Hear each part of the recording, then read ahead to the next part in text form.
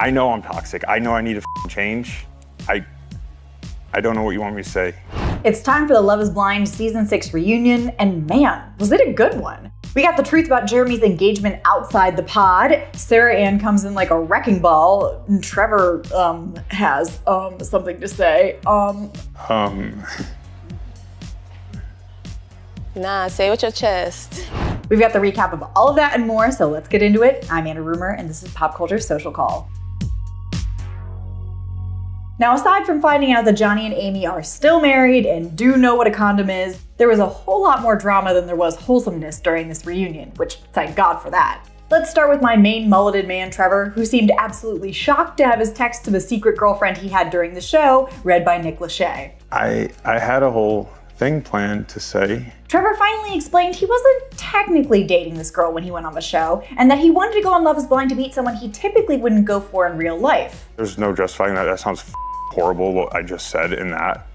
That is horrible. Also, Trevor said his relationship with his non-girlfriend was super toxic, and that while he did go on the show for maybe some career-related reasons, he was also genuine and wanting to find love too. I'm toxic as well. I admit that. Like, I need a lot of therapy. How about goodbye? Because I am way more curious about the Jeramey and Sarah Ann of it all, because these two have now been dating for almost a year and they even live together. But they swear nothing untoward happened during their little all-nighter. Nothing inappropriate happened. We did hang back and continue to talk afterwards. The only time I was ever at Sarah Ann's house is when I went to go drop her off. Now, these two were adamant they didn't even kiss when they were in the Lost and Found parking lot, allegedly. But Laura, who couldn't be at the reunion in person due to a work thing, she doesn't really care. I don't care what they did till 5 a.m. I think they're both disgusting. We also clarified at the reunion that while the audience didn't know that Jeramey had been engaged before he entered the pods, he did tell both Laura and Sarah Ann, so at least that we can blame on editing. Needless to say, Laura still isn't on good terms with jet skiing's poster couple. You've never taken accountability. You've never flat out apologized. You're a clown, okay? But she is dating someone, and I bet he doesn't wear Hawaiian shirts under a suit. Let's move on to one of our other explosive breakups of the season, 𝐿𝐴 and AD.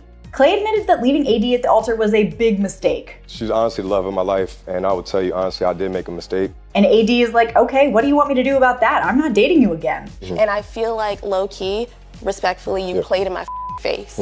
You played in my face, 𝐿𝐴, because you knew you didn't want to get married. In fact, we learned that she actually went on 2 dates with Matthew after their pod split, but things fizzled almost immediately, which is probably for the best. Now, I was both shocked and not shocked to see that Jimmy and Chelsea are cool after their split. They seem like they were the calmest we've seen them all season. Basically, Jimmy said the relationship was broken when Chelsea betrayed his trust by bringing up his friend hookup on camera, especially because it really upset his friend to have her dirty laundry aired out there for everyone. One of them is really pissed off at me for mentioning it. But still, Jimmy said he wanted to tell Chelsea because he wanted to marry her, so he didn't want her to have any surprises pop up. Chelsea, meanwhile, apologized for outing Jimmy and his friend, admitting that her reaction to it kind of ruined everything. I could never apologize enough for how horrible I feel for bringing it up and ruining that trust. When did this couple take a chill pill? I swear, they've been in therapy, much like Trevor should be.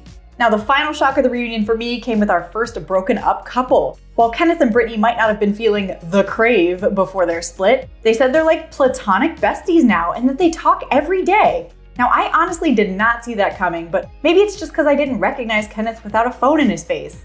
What a reunion, what a season. Those are the biggest bombshells of the Love is Blind Season 6 reunion. Let me know in the comments, what did you think? Was there anything that surprised you? Then like and subscribe down below. Head over to popculture.com for the latest in entertainment news. And until next time, I'm Anna Rumor, and this is PopCulture Social Call.